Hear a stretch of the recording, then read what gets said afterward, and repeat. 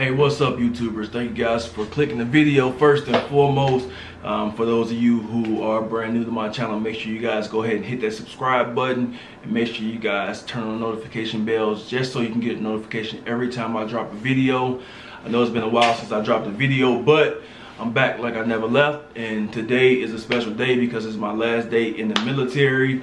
Or is it my first day out? I guess it's my first day out, so I get to talk my shit now. But today is my official retirement date. I retired 26 October 2020, which is today.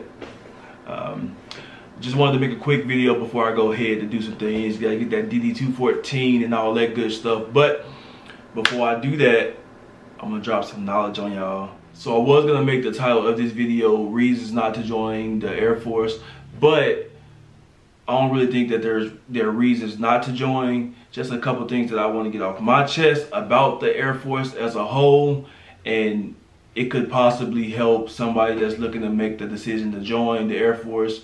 So a few things I want to talk about is just subscribing to other military YouTubers, as well as some things that I don't agree with, like the fraternization rule, and a bunch of other things.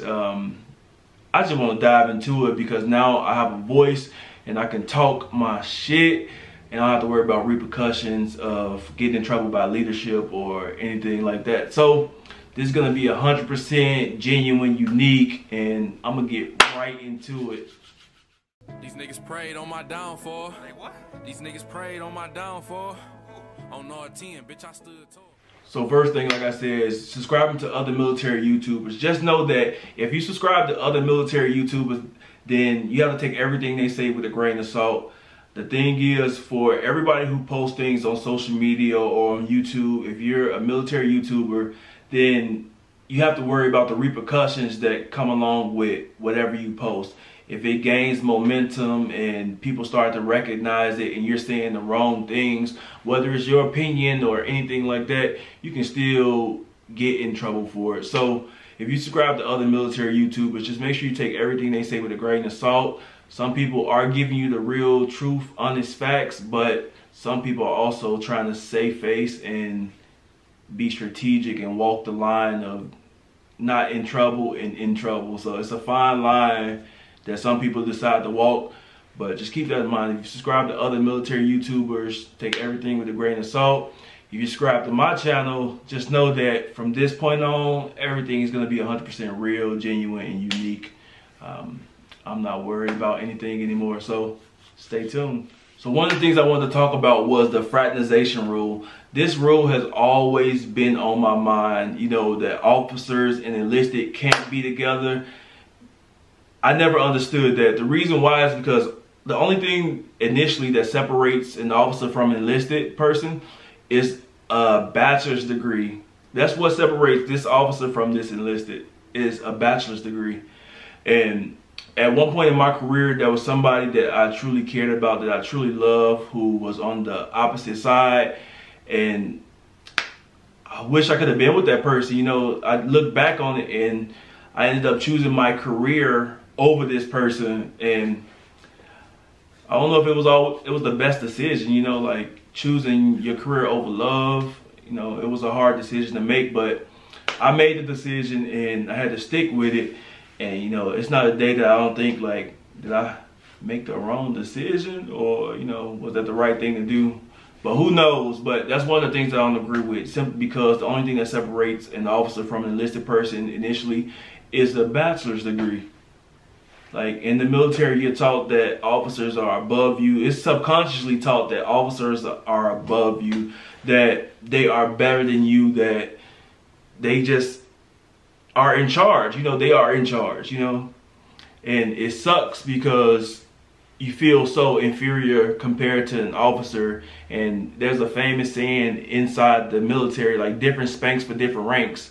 The same things that you do that you would get in trouble for, an officer could do it and possibly not get in trouble, or not get into the amount of trouble that you would get into, if that makes sense. So different spanks for different ranks. I never fucking agree with that. I never agree with officers and enlisted not being able to come together. I believe that if you're not in the same chain of command and you guys are professional and you guys can keep it going, then make that shit work. But as of now, fraternization is frowned upon and you will get in trouble. All right, next thing I want to talk about is my career. So I had a recruiter that hit me up and told me that a lot of their airmen or potential airmen watch my videos and that they compare or they decide to join the Air Force because they see my videos and they see what I've done in my career. I just want you guys to know that your career won't be shit like mine. At the end of the day, everybody's career is different, and you do what you want to do in your career. You can grind and try to make rank fast, but not everybody makes rank fast. Not everybody does the things that I did. So if you're looking at my videos and you see my career going so well, and I made staff sergeant, made tech sergeant, got my bachelor's degree, and retired out of the military, you see that and that's what you want to do, don't think it's gonna go just like that. You know, you run into road bumps, you might make rank faster, you might not make rank, period. You know, just keep that in mind. If you're watching my videos are about my career, and just use them to help yourself. You know, if you want to grind it out and try to do the things that I've done, then grind it out and do the things that I've done, but don't join the military solely based on my videos and wanting to do the exact same things that I've done. Third thing I want to talk about, I think this is the third thing, I don't fucking know, but the third thing I want to talk about is using the Air Force for everything that it has to offer. I'm not really saying finesse the Air Force, but you need to finesse these motherfuckers. The thing is, the Air Force is going to use you for every single ounce of energy and positivity and everything that you have, and you need to be doing the same thing to the Air Force. You need to use the Air Force for the educational benefits, the health care, the dental care. Use the Air Force for everything. Make sure everything that you get seen by a doctor for is documented in your record. That's going to be extremely important once you decide, if you decide to get out. Everything needs to be documented. I don't care if you have a headache, go get seen for the headache. If you have a headache 3 times a week, go get seen for the headache. Because at the end of the day, once you file for disability, everything's going to play a part in what you receive.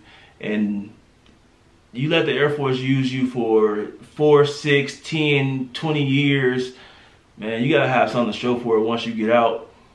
Man, a degree, 100% disability, something, man. Do your research and use the Air Force as much as they gonna use you. That's all I can say about that, man. Like, you're a fool if you're not using the Air Force. If you feel like you're finessing the Air Force, man, be smart about it. I'm not saying go out there and do stupid things. Like, don't go do that. But, man, do what you gotta do and make sure you use the Air Force for everything they have to offer and everything they don't have to offer. Find a way. Just find a way. That's all I gotta say. Boom, number 4. So the fourth thing I want to talk about, I'm trying to make this video real quick, so I'm probably speeding through a lot of this. There is some stuff that I want to dig deep into in other videos, but as of right now, I'm just going to introduce it to you, like, you know, just sprinkle a little salt on you, and then maybe later on I'll make a whole video about a certain topic. Just like this topic, being black in the Air Force. Is there racism in the Air Force? I got this question so many times and I had to shy away from answering it because I didn't want it to be misconstrued or anything to be reported back to my leadership, like my personal opinions or how I felt. I didn't want it to be misconstrued, and I am a representative of the Air Force 24/7, 365, in uniform, out of uniform, no matter what. So I always shy away from this question, but now I won't. So yes, there is racism in the Air Force, and it's hard being black in the Air Force. The thing is, the reason why I say this is my just personal opinion. I believe it's hard being black simply because everybody looks down on you. The things that you would send in an email can be misconstrued and taken as offensive or aggressive simply because you're black and people know you're black. The thing is, I'm the most friendly person ever. Like, I'm the friendliest person ever. Like, I'm nice, but you have to come and speak to me. Like, I don't go out my way to speak to people, but if you come to speak to me, like, I'm gonna hold a conversation with you. I can talk to you about whatever. But since I'm black, I'm big, I'm dark skinned, I got a beard, like, the thing is, people always feel like, oh, he must be aggressive, and oh, he's like, he has a temper, or he's antisocial, whatever. Like, no, you just don't take the time to come up to me and talk to me. The thing is, you have these preconceived notions that, oh, I'm big, I'm black, and I got a beard, that I'm just rude, aggressive, and ruthless. Like, no, little did you know, like, I'm the nicest person in the world. Like, and I'm the funniest person in the world. If y'all didn't know that, like, all you had to do was come to me and talk to me. But everything you say can and will be used against you. Like, if you're black, man, seriously. Being black in the Air Force is a big deal. I do believe that some of the punishments that black people face, everybody don't face, you know, that makes sense. It's pretty much just like the civilian sector. You have your racism there, and everything you say in an email is taken as aggressive, or the way you talk to people is considered aggressive or whatever. It's the same thing in the Air Force, man. Like, don't think because you joined the Air Force that everything's gonna be all smiles and rainbows. It won't. There's still racism everywhere. Just keep that in mind before you join. And staying with this same topic about being black and white privilege in the Air Force, I don't know if you guys know this. Like, for my people who aren't in yet, you might not know this, but for my people who are in, our Commander-in-Chief, Donald Trump, signed a memo or directive pretty much saying that we weren't allowed to say certain things about racism. Like, we weren't allowed to say things like, oh, there's white privilege or there's racism in the Air Force. So being black in the Air Force, and I wasn't allowed to say, oh yeah, there's white privilege in the Air Force. Like, the head person over every military branch told us that we couldn't talk about racism in the Air Force. But just know that if you're joining the military, that was one of the things that your Commander-in-Chief put out. So that's everything I wanted to talk to you guys about. Try to make this a really quick video. Hopefully it's not too long. I tried to speed through it because I'm running out of time and I got things to go do. But I wanted to make a video today. I'm going to release it tomorrow on the 27th of October because technically I'm still kind of in, even though today is my official date of retirement. I just don't want to walk that line with posting this and all that good stuff. So I'm posting tomorrow, and hopefully you guys have already hit the subscribe button. Hopefully you guys hit the notification bell, and make sure you guys go add me on Instagram, 21 Shades of J. If you guys want to reach out to me, go ahead and DM me, as well as add me on Snapchat. It's Jarvis USAF. That's the second best way to reach me. I haven't been on Snapchat like that, but I'm trying to get back on it. So make sure you guys hit me up, ask me questions, leave a like. Make sure you guys drop some comments. Let me know what you guys are thinking. Let me know what's on your mind. But until next time, I'm out. Show these disloyal niggas how to ball.